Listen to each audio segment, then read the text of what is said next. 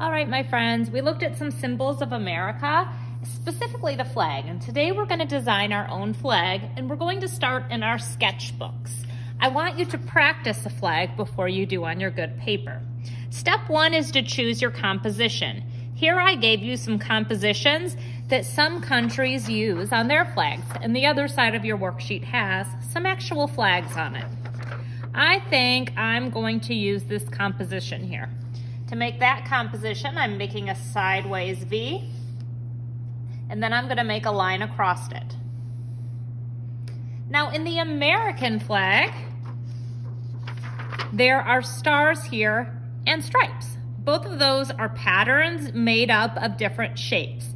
I'm going to choose some patterns to put into my flag that I'm designing here. I think I want my country to be about brightness and light and happiness, so I'm going to make a little sun in that area there. You can see that instead of lines, I'm actually making rectangles, so that way I can fill these shapes when I do the painting part. And now I want to add two different patterns in that area there. I think I'll do one with stripes, kind of like the American flag.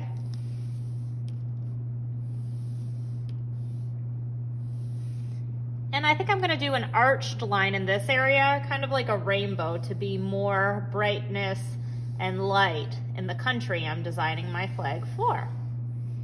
When I get to this area where I have my composition or my layout sectioned off, I'm just going to lift up. All right, so now I'm happy with the design I made, and I'm going to go ahead and do it on my good paper with the black pastel. Now I'm going to paint my flag. I want to try to pick colors that I think are representative of my country or kind of symbolize the way I want it to be. America's colors are red, white, and blue. You may choose those colors or totally different colors for your flag. I think I'm going to start with blue, and I'm going to paint stripes in a pattern. I'm going to make mine an AB pattern. So I'm going to fill in that light blue, and rather than switching colors, what I'm going to do is just leave it white for now. I'll go in a little bit and fill that. So now I'm going to rinse my brush, wipe it on the sponge, just like always, so I don't mix the colors. And I'm going to choose my color to go in between, this purple. As I'm painting, I'm remembering that my paintbrush is like a ballerina. Ballerinas dance on their tippy toes. They never ever scoot around on their bottoms because nobody wants to go to the booty scooting ballet. So keep your paintbrush up on its tiptoes and make sure to rinse and dry off on the sponge. Now I think I'm going to paint this kind of rainbowish shape, and I think I might actually do it in rainbow colors. So I'm going to do red. After red comes orange. The way I remember this is by saying Roy G. Biv. Roy G. Biv is R stands for red, O stands for what I'm using right now, orange. Roy Y stands for yellow. Green has the G, that's what the G is. And then Biv, B for blue. I is for indigo. We don't usually include indigo in our rainbows, but what indigo is like a bluish purple color, kind of an in-between. And lastly is violet. Violet is just another way to say purple. Now I'm going to run out of room. I don't have an area for purple, and I'm okay with that. If I wanted to, I could go get with my pastel and add one more area. I'm going to rinse my brush, and now I'm going to paint that sun. When I'm using yellow, I want to make sure to rinse my brush really well because yellow kind of takes on other colors very, very easily.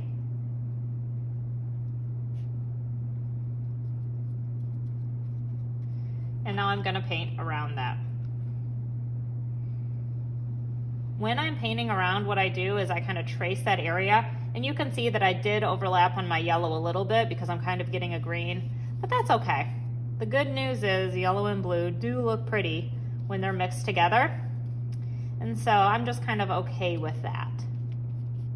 If I want to, I can flip my brush upside down and make patterns. This is called sgraffito. That just means I'm scraping the paint off an area.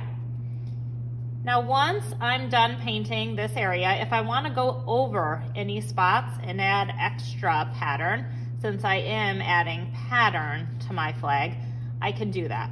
So I'm going to finish up here, maybe do a little bit of sgraffito, and then I think I'm going to add some extra stripes on top. So I'm making these swirly lines. And then I think I'm going to take this dark blue and I'm going to make opposite lines on top of my stripes just for something extra. And maybe I'll do a dark purple. All right, now I'm ready to let my flag dry. All right, my friends, today I'm going to create a frame for my flag.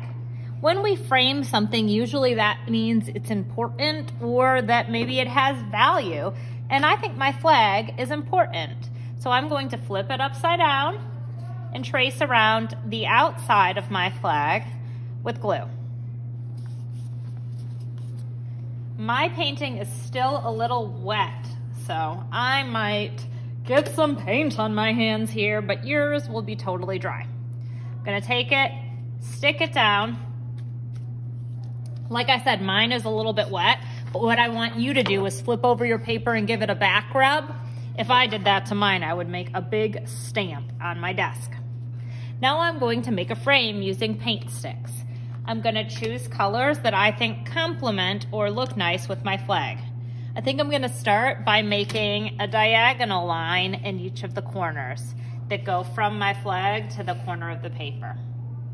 I think I'm gonna make some other lines in between these, and then I'll fill in with more pattern.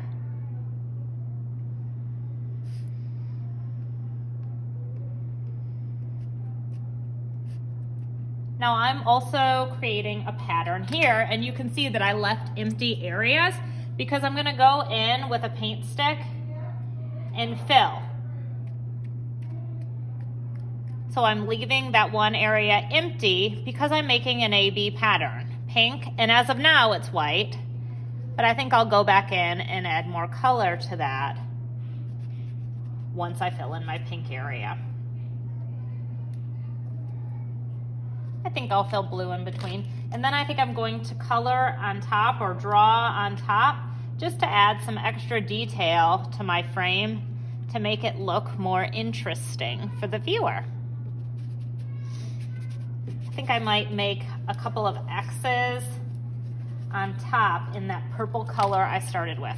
So I think I'm gonna do an X on each of the pink areas. And maybe I'll do some other sort of design on the blue. I think I'll do a wavy line. Now the last step in this lesson is to just fill out a quick artist statement. The artist statement we're gonna do is called 2 stars and a wish. The 2 stars are things you think you did well, specifically having to do with craftsmanship. Craftsmanship is how well you did it, how carefully and nicely. So 2 things I think I did well. 1 goes in the first star. I like my rainbow. I like my rainbow. Another thing I think I did well. I like my frame. I like how I filled the white. So 2 stars and a wish. A wish is something you wish you would have done better or spent more time on. I wish I had been more careful around my son. Remember how I got some green there? I wish that I had been a little bit more careful and didn't get green there. You're gonna turn both of these into me. Make sure you write your name on your 2 stars and a wish, and then you'll be finished. You have a beautiful flag that's representative of the country you would like to make. It shows your country's values. You've chosen a color scheme, And it really looks amazing. We can see that you think it's important because you put it into a frame. Good job.